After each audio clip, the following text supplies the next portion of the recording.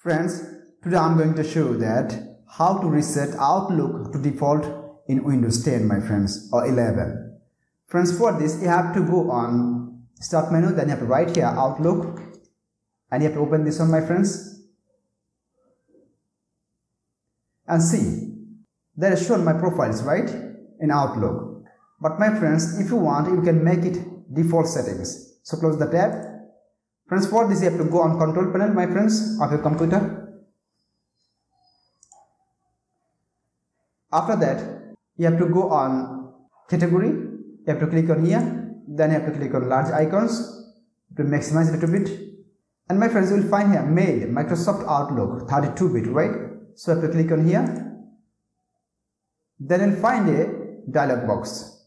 And here is written set up multiple profiles of email accounts and data files. Typically, you only need one, right? So click on show profiles. After that, my friends, simply you have to click on add. Then you have to give a name. So I want to give my name HOQUE.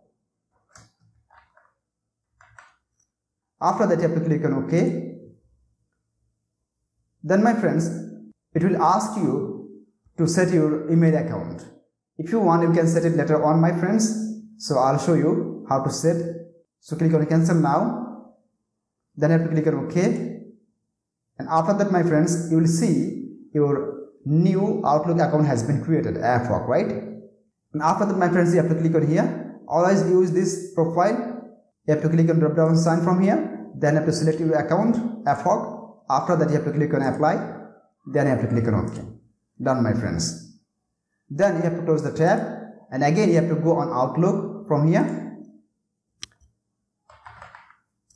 You have to open this one, Outlook, and see. Now it is asking new email or existing email, right? You have to create another account, my friends. So friends, now you have to give your email account and you have to click on here. After that, simply you have to click on connect.